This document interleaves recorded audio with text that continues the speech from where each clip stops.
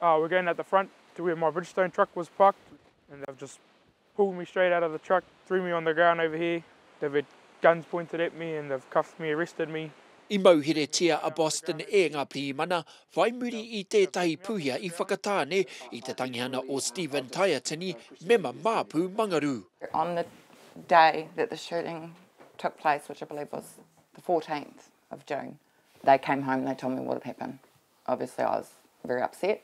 We're just returning from tangihanga no Pōtiki and called into Whakatāne to McDonald's drive-thru for some chicken nuggets to bring home. And I noticed there was a few vehicles travelling towards us full of Black Power members. So I've looked in the mirror and noticed that they've got guns. So I've told Dad, and Dad's told me just to go and don't stop. We've come around by the hub in Whakatāne and they've started shooting. Ko tai te kai tiro I tauarangi, I mea atu ki ngā pihimana e mauana a Wiremu me Boston, he poraka kikorangi, te tai poraka o ngā kaipuhi. So on the CCTV, my son was wearing a red 749ers t-shirt. They already knew that they could eliminate Boston. But if they eliminated that statement, there's no reasonable grounds to issue the warrant. Kei Melanie te ripoata a ngā pihimana e pāna ki te puhia I Whakatāne, engari hei tāna he rūkahu te nuinga.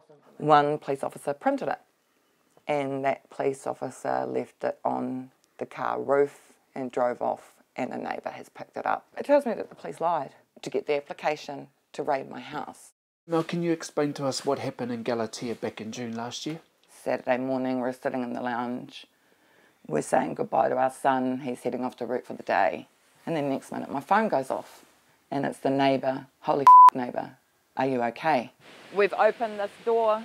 Willie's just covered in red lights everywhere. There's red lights. E toru rā a muri te pūhia I Whakatāne, I tai atu te Armed Defender Squad ki te kāinga o te whānau. A hei tā te whānau, toru haura kua hipa o te pāma mai a ngā pihimana ki te whānau, I tai mai ngā kai rapuhara. A nā wai, kua wātia te whānau, kia wehe. After all of that happened, none of my keys opened any of the locks for anything at work. Just basically treating me like I was a criminal after that. I ended up resigning with them. Changed my life, my 17-year-old's life, my husband's life, to the point that we sold our home. Tino kino, te rā momo, te maitine, te kaumawhitu, me te maupū, hara mai waho, tino kino rawātu. Ko te mahi o te prihimana, te chaki te hāpori, aro ana rā ki te whānau. Te tino whānau rei. Me hanga mea ki wāngaru e tangata whenua, me te prihimana. Ara ngā prihimana tino papaira wātu. Kei wānganui ko te āporo pīrau nei. I tukuna he ko amu ki ngā pihimana e te whānau, engari kua ea tonu ngā pihimana te kehi, a kua kati. Nā reira, I toro atu a Aukaha ki ngā pihimana, engari auare ake, I naenei e kōrero ana te whānau, ki tō rātou roia. I just want them to stop profiling people based on ethnicity, based on association.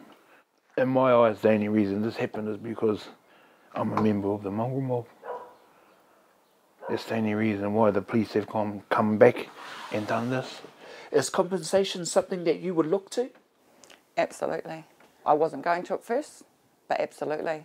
Why shouldn't I? At the end of the day, I'm just a mum that's trying to rectify the wrongdoing that was done to her son by the people that we should trust the most.